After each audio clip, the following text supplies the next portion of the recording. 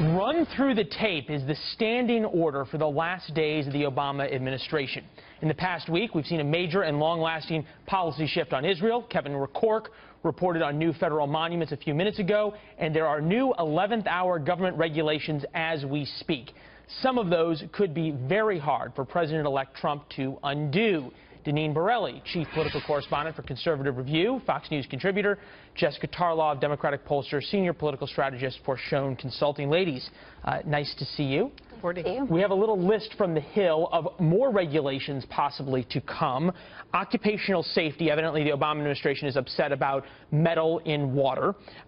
Forced arbitration in credit card bills, incentive-based compensation for Wall Street, and they're going to restrict that. Some stuff on stoves in terms of what your house stove can do to help the environment, and regulations on organic meat.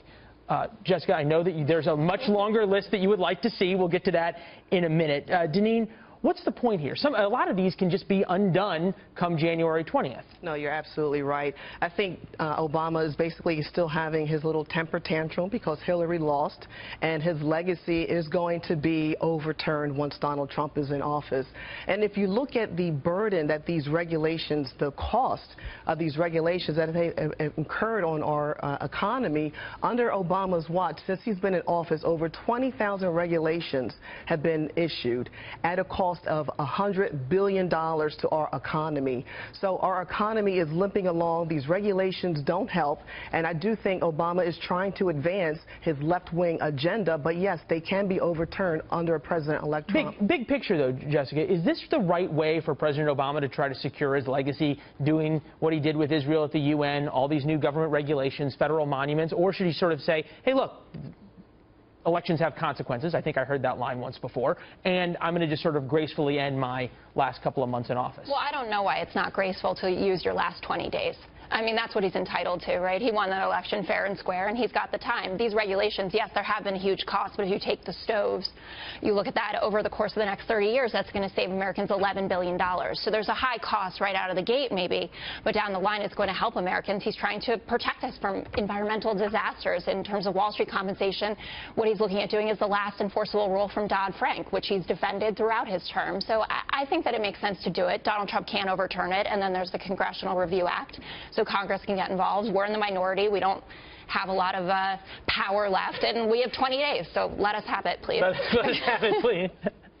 But what's good about this, from my perspective, is the Congressional Review Act, because this is something that Congress can vote on, Donald Trump can approve. They have 60 legislative days in order to do so. So this really goes back to June going forward. Right. So there is that opportunity. And again, Donald Trump is talking about rolling back regulations, get our economy moving. You know, with the but Deneen, it's not just regulations. Some of these things can't be undone. You take, for example, what happened at the UN in the last couple of weeks of Mr. Obama's presidency. Yeah.